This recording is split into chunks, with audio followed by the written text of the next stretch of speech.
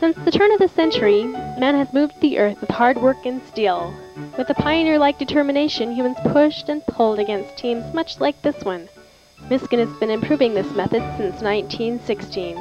In the early years, Miskins learned the value of horsepower, and today make the easiest to pull scrapers.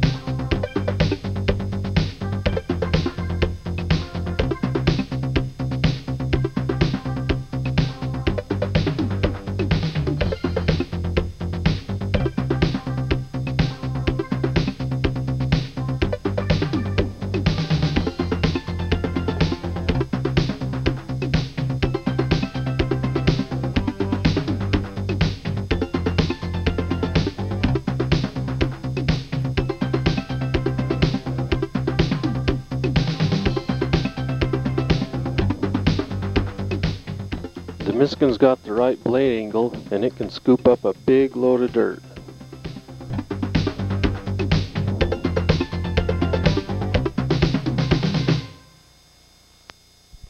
Our competitors use a shallow blade angle. It starts out easy, but it pulls hard when the dirt mashes against the back of the pan.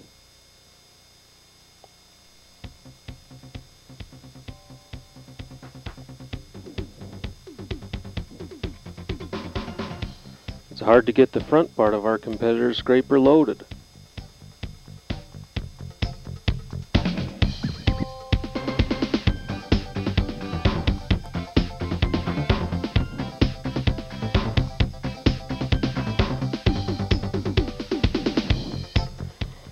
Miskin's steep blade angle pushes the dirt up instead of towards the back of the scraper.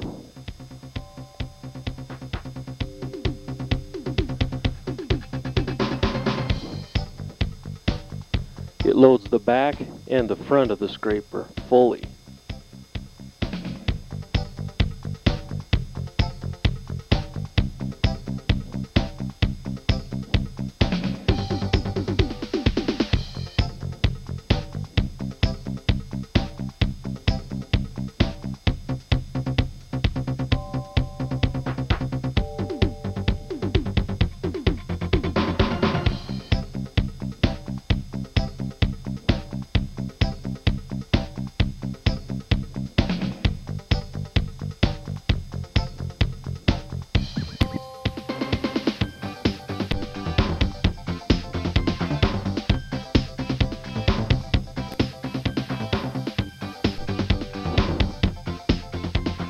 Dirt loads into a Miskin scraper like a volcano.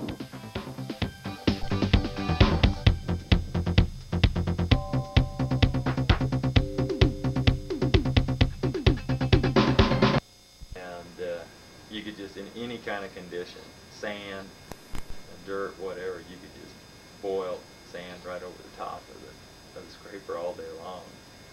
And couldn't load the Ashland half full.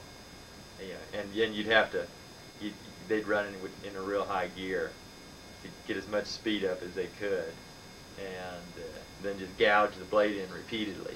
Just stick the blade in and pull it back up, stick it in, build the speed back up, stick the blade in, pull it back up. Better, twice the traction I had, and he had more horsepower than I had. And we were both working side by side building tows on levee, where we ran short of dirt with the dozer and the track hoe. And I could put twice the tow on in a day is what he could put on, even though he had more traction and a bigger scraper and more horsepower than I did. A typical scraper bowl is shaped like this, with the blade here and the bottom and the backboard, and in order to get its rated capacity it has to be full in a 1-to-1 slope up from the sides, whether it's 8 yards or 10 yards or 14 yards or whatever. To get its maximum capacity, the tractor has to have enough power to lift the dirt all the way up to the peak of this load. By contrast, the Miskin scraper has a unique shaped bucket. It starts out with a steeper blade angle, then the bucket goes back further, comes up, tilts forward, across, and then slopes down in front, comes in with the clamshell apron. In order to get the Miskin's full rated capacity, you also have to come up with the 1-to-1 slope from the edges, but you only have to lift the dirt this high. And so with a Miskin scraper you might get 200 horsepower tractor will load it fully. Where to get the same number of yards in any other type scraper, the tractor has half the additional horsepower, maybe 250 or 300 horsepower, to raise that pile of dirt up that extra distance. And that's when the tractor starts to blow the black smoke and really bog down, is during the end of its load when it's trying to get that last peak on. You've got a scraper that's, well, in my case, it's actually wider than the tractor is. It's 13 feet wide, and once you get the bucket half full of sand, you don't have anything to push against with the sand you're trying to load, and it starts to snowplow ahead of you. Well, with the Miskin bucket, then you're not trying to force it 6 feet, 7 feet back into a bucket. You're not trying to pile it 6 feet high. It will load to a greater degree of its capacity than the other buckets that we had out there. But with a four-wheel drive tractor in the real loose sand, you might only get an 80% load each time, as opposed to the Ashland, which wasn't even loading 50% at a turnaround. And that makes a big difference when you're going back and forth all day. You know, a few extra yards at the end of the day makes a big difference.